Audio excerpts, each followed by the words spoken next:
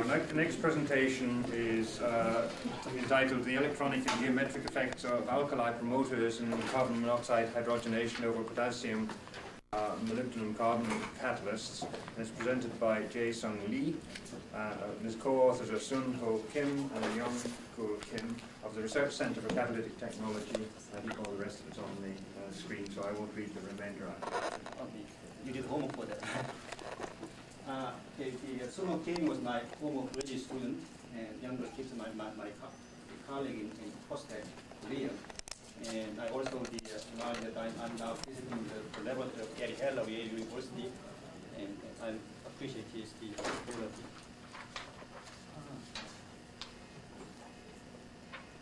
The alkali promoters has been widely used in hydrogenic catalysis in general and CO hydrogenation in particular in order to improve activity, selectivity, and stability. And today we heard already a lot of them. And I listed some of the most commonly observed effects. They usually increase the chain length of the product, namely produce the higher molecular weight product, or they promote the alcohol or olefin formation, or they reported to reduce carbon deposition, and sometimes increase or decrease reaction rate. The origin of this the reported effect is far from being established, sometimes inconsistent. And I think the most popular explanation is so-called the electron effect, namely the alkali promoters provide electron to the metal, and electron-rich metal accelerate CO dissociation or inhibit hydrogen dissociation. And also they are known to provide special site for molecular activation of CO. So with the hydrogenation function of metal, form a kind of bifunctional site, and this explanation is supposed to explain the formation of alcohol. And they also start to be stabilized the metal, positive metal site to change the chemistry. And sometimes they're known to promote gasification of crystalline water that reduce the carbon deposition. Usually, these effects not take place simultaneously, and we have been particularly interested in this area by the fact that in some cases, one particular promoters exert one effect, and the same alkali element promote the other effect in other cases. And good example is the potassium promoted the molybdenum disulfide, which is the well-known catalyst for mixed alcohol synthesis of UCC and Dow. And because most of you would not follow the work done in the remote area like Korea, I summarize what we have done for the last couple of years. Molybdenum sulfide itself, this is unsupported molybdenum, produces most hydrocarbons. And the major product of hydrocarbon is methane. And the hydrocarbons heavier than ethane versus the methane is 0.7, very little alcohol formation. Now, we introduced the potassium in various forms. And we observed the effect and found that those potassium promotes do one of two things. Potassium carbonate, hydroxide, acetate, sulfide, and nitrate do the promote alcohol formation, starting from the 30 to 6%. And this group will be called the carbonated group for convenience. And potassium sulfate, chloride, and bromide, iodide, don't do much about the alcohol formation, but they consistently increase the formation of the higher product, so that this index increased from 0.7 to up to 0.5. So just looking at the phenomena, we can call this type of the promote as the alcohol promoters, and this group of promoters, chain growth promoters. And of course, you want to understand what the factors of the promoters contribute to alcohol formation in one case and the hydrocarbon formation in other case. And we did some physical characterization, including the scanning OJ microprobe and electron probe microanalysis. And there are two fundamental differences in the behavior of these promoters. The carbonate promoters were shown to spread themselves uniformly on the molybdenum sulfide phase. On the other hand, these sulfate promoters show very highly non-uniform distribution, forming sometimes big promoter particles. Secondly, by infrared, we were able to show that these carbonate group promoters readily remove their counter anion and form some common intermediate. Whatever the starting material is, you form the common potassium complex, which could be seen by infrared. On the other hand, these sulfate group promoters maintain their initial chemical state even after the reaction. So this observation was explained by this highly simplified reaction path by first spreading themselves uniformly over the surface.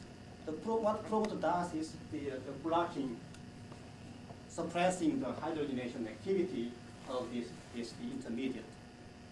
Furthermore, they also form some kind of the active site, which would activate carbon monoxide and may promote its insertion into the growing chain, which eventually lead to alcohols.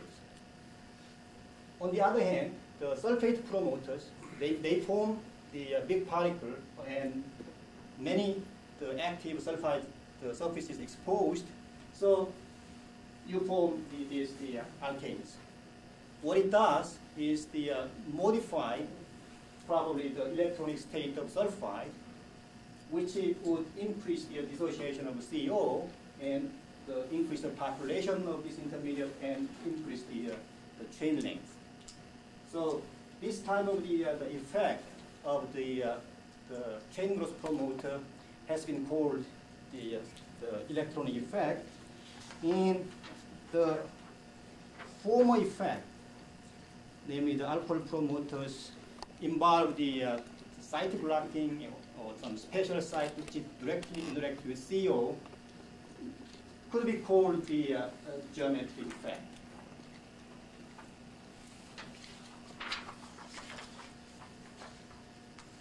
Today is the extension of the work on molybdenum sulfide.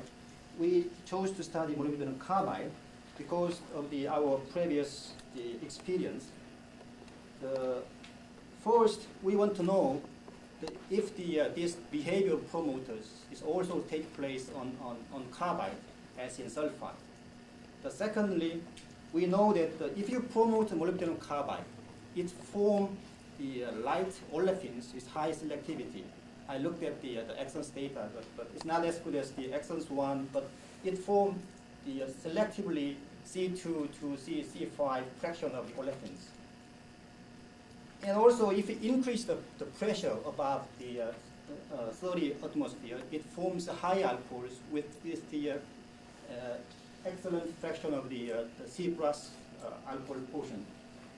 So this is we have a catalyst which shows both the olefin selectivity and alcohol selectivity, and we want to find out what factor of the promoters will cause the olefin selectivity. So we prepared the unsupported molybdenum carbide according to the well-known method developed at Stanford, and we put the various forms of the potassium promoter by impregnation.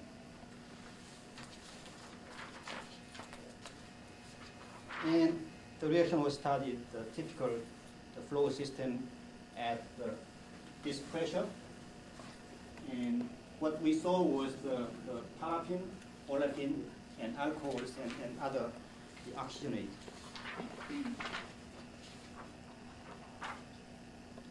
And this is the business slide I have. And this is the activity and selectivity of the various potassium promoted molybdenum carbide. The molybdenum carbide itself produced mostly the normal paraffins and very small amount of the olefin and alcohols. And you see they produce very high pressure of the low molecular weight, medium molecular weight product in the LPG region, which is the well-known property of the molybdenum type catalyst. If you put promoters on this molybdenum carbide, again, two effects take place. The potassium carbonate, hydroxide, and acetate, they all bring the selectivity to olefins and alcohols about equal proportion. On the other hand, the chloride and sulfate doesn't do much for the alcohol formation, bring about very marginal amount of the olefin synthesis, and almost doesn't do anything in hydrocarbon synthesis. And if you reduce the effect of the conversion, maybe the effect is less than 5%. So it's very little. If you look at the product distribution in more detail, you can see that there's a little decrease in methane, but the most important change is the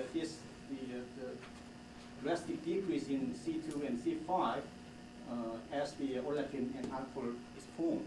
So if you add all this product, the distribution of product is almost equal, which is also the support that the mechanism of the product formation.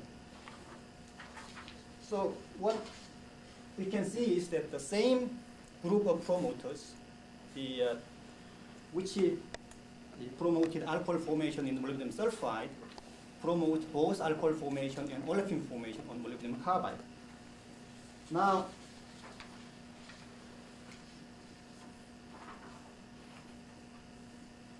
as we did for the molybdenum sulfide research, we also examined the distribution of these promoters on the surface of molybdenum sulfide.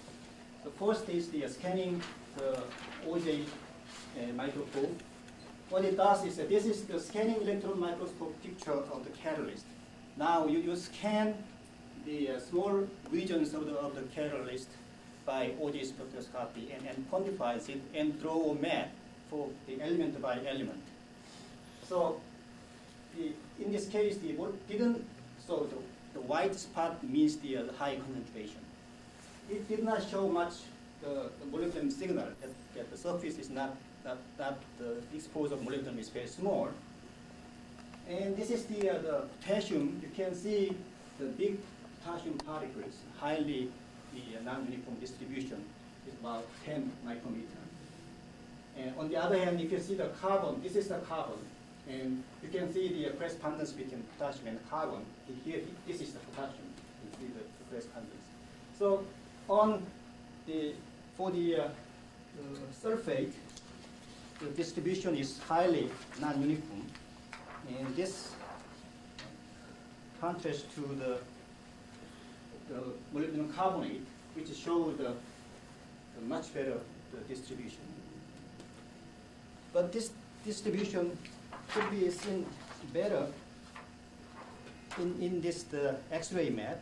So Now the OJ probe just the two surface layers, but this X-ray probe about 1 micrometer of the depth. So now you can see the morphology of this particle by molybdenum map. And here is the K map. So again, you can see the big potassium particles. You can even identify that this particle is potassium. Okay. On the other hand,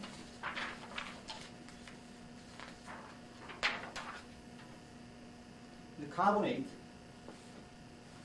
you can see that the distribution of this element, molybdenum and potassium, is similar. And if you neglect this white spot, which is probably excess the potassium, you can see that most of the potassium cover the molybdenum carbide. And so this distribution is reflected in this analysis.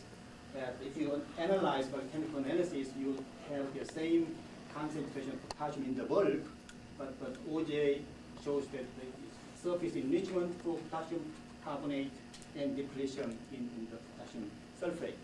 So, like on the molybdenum sulfide, those promoters, the same group of promoters, behave differently on the molybdenum carbide surface. Now, in order to look at the chemical state of these promoters, we measure the infrared spectra before the reaction and after the reaction. And this is the acetate. So before the reaction, you see the acetate peak. After the reaction, this acetate peak remains almost no change. But for the K2F, there's not much structure. This is just the blow up of the baseline. And after the reaction, you see the new peaks are formed. If you compare that, you can assign these two peaks to kind of the acetate. And this is the hydroxyl bending structure. And also, if you start from the potassium carbonate, you have the carbonate peak, but after the reaction, instead of this carbonate, you see new peaks, which also could be assigned to acetate. Again, the hydroxide, you see the similar peak are formed.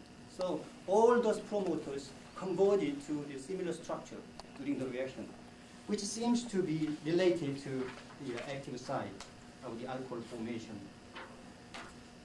On the other hand, for sulfate, before the reaction, after the reaction, there's no change. The same goes to the KCl. So we observed that like on molybdenum sulfide, the same thing happened on molybdenum carbide. They behave differently physically and chemically. So then the next question is then how the olefin selectivity is controlled. It seems to go hand in hand with the alcohol selectivity. So we look at the reaction data in more detail. This is the time curve for the CO conversion. And I'd like to remind you the pre-treatment condition. Before the reaction, the catalyst after impregnation and drying was reducing hydrogen at this temperature 2 hours, and then syngas was fed at a little bit lower temperature. And you see the typical drop in CO conversion, and it was stabilized after about 10 hours. Now, if you look at the change in alcohol selectivity, you see that there's very little alcohol formation in the beginning, and it reaches the steady state value after about 10 hours. And then, if you look at the olefin selectivity, in contrast, you see immediately after starting the reaction, you see the olefin formation. So, whatever the state of this at the beginning of the reaction, this is state which promote olefin formation but not alcohol formation. So it seems here we look at the this reaction path again. It seems the state of the promoter before the reaction is just spreading out of the promoters without decomposition.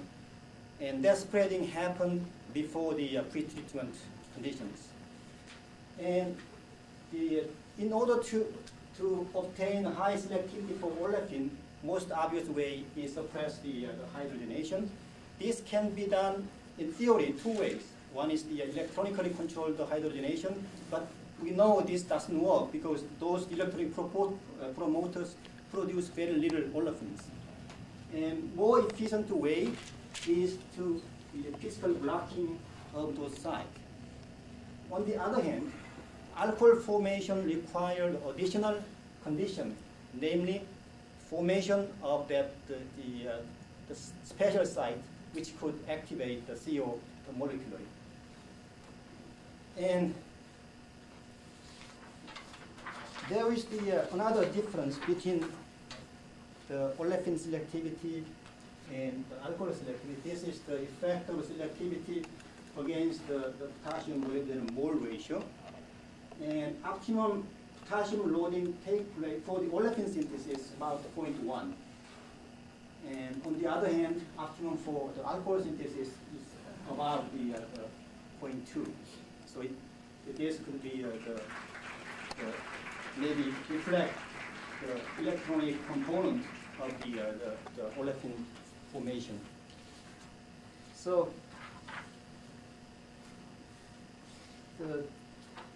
this work shows that the differentiate what condition we need for alcohol formation and what condition we need for the olefin formation.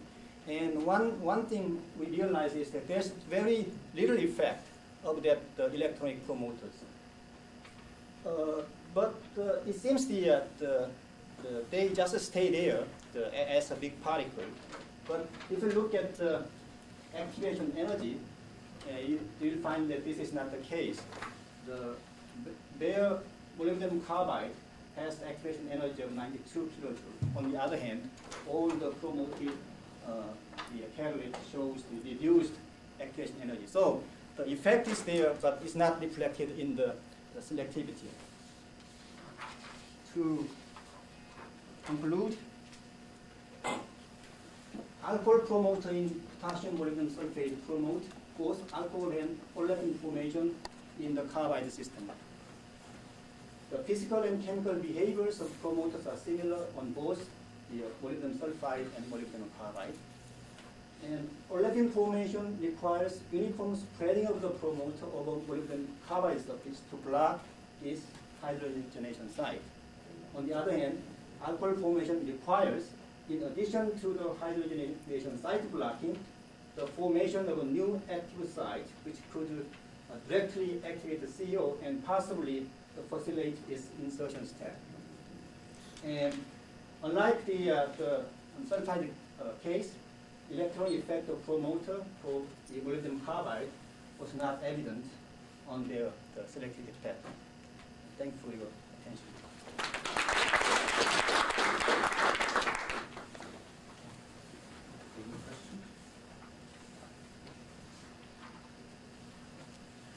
Do you have any theory on why some potassium salts distribute very evenly and some conglomerate, basically stay in particular form? We are looking for the theory. It must be related to some surface energy. Those promoters known to spread, but the degree, the ease of the spread depends on many factors. The melting point is one parameter, but it's not always true. There is the study specifically to those spreading behavior of this material on high surface area material. Okay. Does it relate to basicity at all? Because you seem to have a lot of conjugate salts and strong acids, and one group and the other one seems to be weaker acids. Yeah, but we are not know exactly. Is it possible that some of the sites that you're attempting to poison are remaining or residual oxygen on the surface of carbide, of the carbide material? Yes, that's possible. There is a lot of the oxygen on the surface. Right. Yeah. Their effect, I don't know. Okay, by OJ scanning, we can quantify the amount of oxygen, but it did not correlate well with any reactivity. But there are ways to try to get rid of that oxygen and then come back and recarburize, which would eliminate then, according to your theory, that at least one of the requirements for that alkaline. You tried doing that? We didn't do that, but the oxygen in molybdenum carbide, you probably know, is very complex, and it's very difficult to obtain the reproducible surface once it's exposed to the air. But you did it at Stanford, so you can do it again.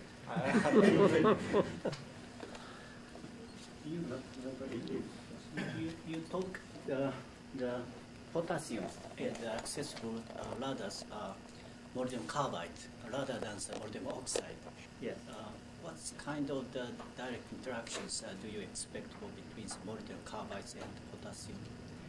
I think it's, you use the chemical, the physical interaction for the sulfate group, and I think the carbonate group first decompose and get rid of those anions, and then turn itself to some stable intermediate with the reaction with the reactive gas.